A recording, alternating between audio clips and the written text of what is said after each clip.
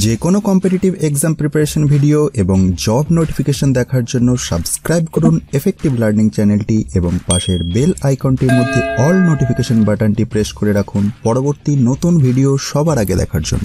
আজকের subject polity বা রাষ্ট্রনীতি এর ডে 18। এই সেশনটা থেকে 35টারও বেশি কোয়েশ্চেনের অ্যান্সার করতে পারবে। আজকের ফোকাস টপিকগুলো যেমন seats of high courts of different states, article 143, 148, 129 and 147 সম্পর্কে আলোচনা হয়েছে। Sessions of the parliament, Sarkaria commission এবং আরও ইম্পর্টেন্ট কমিশনগুলো জানতে পারবে। এক্সট্রা কনস্টিটিউশনাল বডি এবং আরও অনেক বিষয় আজকের সেশনেতে আলোচনা করা হয়েছে।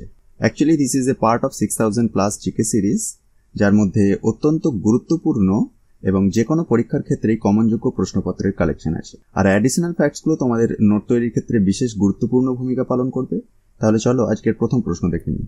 The supreme court of India offers advice to the president on matters of legal, public or constitutional importance based on dash. ভারতের সুপ্রিম কোর্ট ড্যাশের ভিত্তিতে আইনি, সর্বসাধারণের বা সাংবিধানিক গুরুত্বের বিষয়ে রাষ্ট্রপতিকে পরামর্শ দেয়। এর উত্তর হয়ে যাবে option number D, article 143। Article 143 সম্পর্কে তো জানতে পারলে অপশন নাম্বার এ তে যে আর্টিকেল 148 এর কথা বলা রয়েছে, এই আর্টিকেলটির মাধ্যমে ইন্ডিয়াতে comptroller and auditor general CAG এর এস্টাবলিশড হয়েছে। আর সিএজির কাজ কি? Audits all receipts and expenditure of the government of India plus state government.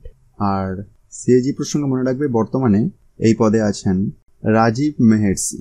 R article 129 এর মূল বক্তব্য, the supreme court two B A court of record. Actually, Article 129 of the Constitution of India states that the Supreme Court shall be a court or record and shall have all the powers of such a court, including the power to punish for contempt of itself. মানে supreme court এমন একটি আদালত বা record যেখানেতে নিজস্ব ক্ষমতা, অবমাননার শাস্তি দেওয়ার ক্ষমতা সহ সমস্ত ক্ষমতা থাকবে। আর অপশন নাম্বার সি তে আর্টিকেল 147 এর কথা বলা রয়েছে। এটির মূল কথা হচ্ছে serves two clarify the reference regarding any substantial question of law. চলো পরের প্রশ্ন দেখব। The seat of Madhya Pradesh high court is located at dash. Madhya Pradesh হাইকোর্টের উপবেশনের স্থানটি ড্যাশে অবস্থিত। এর উত্তর হয়ে যাবে অপশন নাম্বার ডি, জবলপুর। দেখো বিভিন্ন হাইকোর্টের উপবেশনের স্থান বা সিট কোথায়, তো সে প্রসঙ্গে পরীক্ষাতে প্রশ্ন এসে থাকে। এ প্রসঙ্গে মনে রাখবে Uttar Pradesh which is under jurisdiction Allahabad high court, যার সিট এলাহাবাদে। নেক্সট অন্ধ্রপ্রদেশ, যেটি আন্ডার জুরিসডিকশন অন্ধ্রপ্রদেশ হাইকোর্ট এবং এর সিট হচ্ছে অমরাবতী। নেক্সট মনে রাখবে Maharashtra, Goa plus Dadra and Nagar Haveli and Daman and Diu. These are under jurisdiction of Bombay High Court, যেটি সিট হচ্ছে Mumbai. Next important Andaman and Nicobar island plus West Bengal under Calcutta high court, seat হচ্ছে কলকাতায়। ছত্তিশগড় আন্ডার ছত্তিশগড় হাইকোর্ট, যার সিট হচ্ছে বিলাসপুর। নেক্সট ইম্পর্টেন্ট অরুণাচল প্রদেশ, আসাম, মিজোরাম এবং নাগাল্যান্ড, এই সবকটি under jurisdiction of Guwahati high court, যার সিট হচ্ছে গুয়াহাটি। নেক্সট মনে রাখবে Jammu and Kashmir plus Ladakh under jurisdiction of Jammu and Kashmir high court, যেটির উপবেশনের স্থান শ্রীনগর অথবা Jammu. Next exam পার্সপেক্টিভে important Kerala এবং Lakshadweep, these are under Kerala high court, যেটি সিট কোচিতে। নেক্সট মনে রাখবে তামিলনাড়ু এবং Puducherry under jurisdiction of Madras high court, যার সিট চেন্নাই এবং মাদুরাই। নেক্সট চণ্ডীগড়, হরিয়ানা এবং Punjab, these are under Punjab and Haryana high court, যার seat চণ্ডীগড়ে। Next important Rajasthan, it is under Rajasthan high court, যার সিট হচ্ছে যোধপুর। নেক্সট আরেকটি important Uttarakhand under Uttarakhand high court এবং সিট নৈনিতাল। এগুলো অবশ্যই মনে রাখবে। চলো পরের প্রশ্ন দেখব। A member of parliament will loss his membership of parliament if he is continuously absent from session for dash.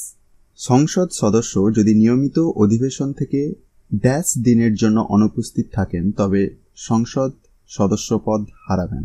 তো উত্তর হয়ে যাবে অপশন নাম্বার বি 60 days। তো এটা ছিল ডাইরেক্ট কোয়েশ্চেন। তো প্রসঙ্গে মনে রাখবে যে পার্লামেন্ট অফ ইন্ডিয়ার কম্পোজিশন হচ্ছে president of India plus Lok Sabha এবং রাজ্যসভা, এই তিনটেকে নিয়ে আমাদের ভারতীয় পার্লামেন্ট তৈরি হয়েছে। আর এই পার্লামেন্টারি সেশন প্রসঙ্গে মনে রাখবে এক্সাম পার্সপেক্টিভে ইম্পর্টেন্ট, মেনলি তিনটে সেশন হয়ে থাকে। এক তো বাজেট সেশন এক নম্বরে, দু নম্বরেতে মনসুন সেশন এবং উইন্টার সেশন। এই বাজেট সেশনটা হয় জানুয়ারি টু এপ্রিলের মধ্যে। আর এই নামটা শুনেই বুঝতে পারছো যে এটা বাজেট রিলেটেড, ফাইন্যান্স মিনিস্টারের দ্বারা ইন্ট্রোডিউস করা হয়। আর এই মনসুন সেশনটা জুলাই টু সেপ্টেম্বরের মধ্যে হয়, আর এটির মধ্যে পাবলিক ইন্টারেস্ট নিয়ে আলোচনা হয়। আর উইন্টার সেশন ডিসেম্বর টু জানুয়ারির মধ্যে হয়। এটি মনে রাখবে এটি হচ্ছে সবচেয়ে শর্টেস্ট সেশন। চলো পরের প্রশ্ন দেখবো। Sarkaria commission was concerned with dash. Sarkaria commission dash সম্পর্কিত। তার উত্তর হয়ে যাবে option number D centre state relation. তো পরীক্ষাতে বিভিন্ন ধরনের কমিশন থেকে বারবারই প্রশ্ন এসে থাকে। সে প্রসঙ্গে মনে রাখবে ইম্পর্টেন্ট কিছু কমিশনের কথা আমি আজকে বলবো, যেমন বলবন্ত রায় মেহতা কমিশন, যেটা 1957 হয়েছিল, and it was related to Panchayati Raj institution. Next important commission, Justice A.K. Mathur commission, related to 7th pay commission. Next একটা important commissioner নাম মনে রাখবে শিবরামন কমিটি, যেটা 1979 হয়েছিল, আর এটির মাধ্যমে নাবার্ডের এস্টাবলিশমেন্ট হয়েছিল, related to NABARD.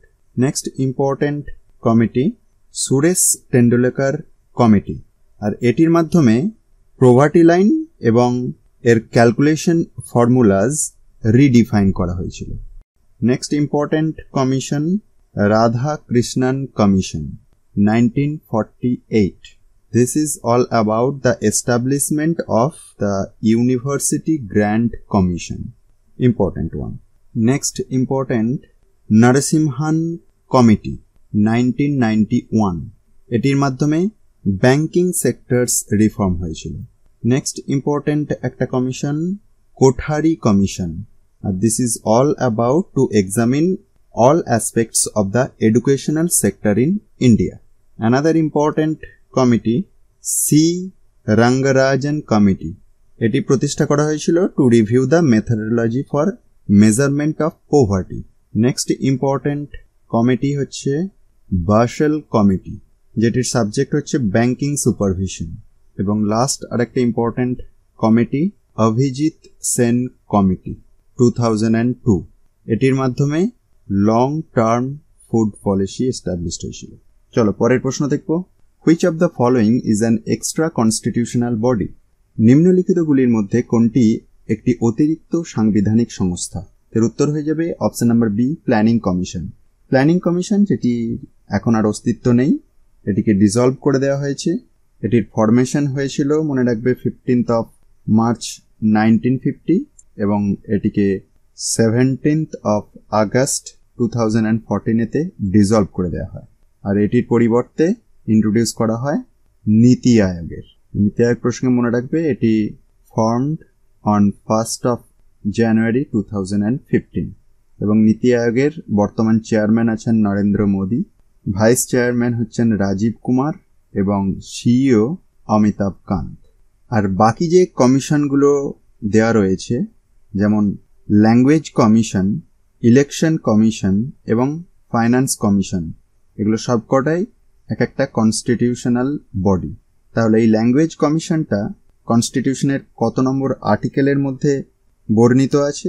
Article number 344 এর আন্ডারেতে ল্যাঙ্গুয়েজ কমিশন প্রসঙ্গে বলা আছে। আর এটি মনে রাখবে যে constituted on 7th of June 1955। R election commission it is under article 324 আর এটির ফরমেশন হয়েছিল 25th of January 1950 এবং finance commission this is under article 280 এবং এর ফরমেশন হয়েছিল 22nd of November 1951. So this is the end of this video. Thank you. ভিডিওটি তোমাদের কাছে কেমন লাগলো কমেন্ট করে জানিও। আর যদি চ্যানেলে নতুন হয়ে থাকো চ্যানেলটি সাবস্ক্রাইব করো এবং পাশের বেল আইকনটি প্রেস করে রেখো পরবর্তী নতুন ভিডিওর নোটিফিকেশন পাওয়ার জন্য। আর বন্ধুদের মধ্যে শেয়ার করতে ভুলবে না। Good bye, god bless you all.